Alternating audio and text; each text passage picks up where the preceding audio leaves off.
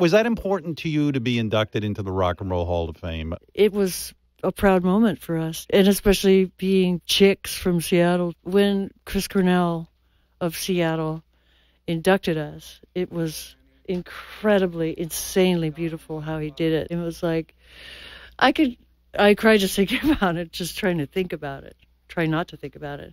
Yeah. What a fabulous talent. You talk about Chris Cornell. Did my show many, many times. Didn't you think of Black Hole Sun during the eclipse the other day? Yeah, in fact, I was reading like radio stations were trying to play, something relevant during the eclipse, and a lot of them nailed it with Black Hole Sun. Black Hole Sun. He came to a Halloween party at my house one time. Yeah.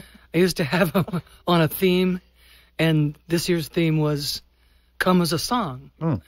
And he came in this gigantic gold paper lame full-body suit with his face blacked out. Wow. And it was really cool. He was Black Hole Sun. Yeah. Wow. He came as Black Hole Sun. I'm glad I've never been invited to a party at your house. That's too much of an assignment. I'd be like, oh, God. Yeah, those Halloween parties, oh, my God.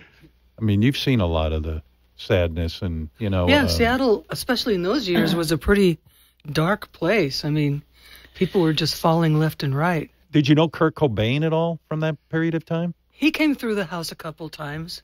He was real quiet, little shrimpy kid. Yeah.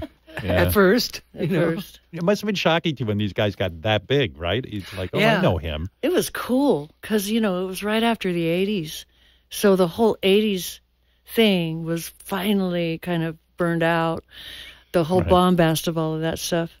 And we were back to real guitar playing again, and the songs like, Smells Like Teen Spirit and all the Pearl Jam greatness. You saw them play when they were Mookie Blaylock. I saw them before they were even Mookie Blaylock with Eddie Vedder. I saw them when they were... with Andy Woods. With Andy Woods when they were Mother Love Bone at another tavern. And Andrew Woods took a big swig from a pitcher of beer on stage, and I was up front, like, wow, this is so cool. And he spit it all over the crowd. And so he spit beer on me. It was so cool. Cool. Wow.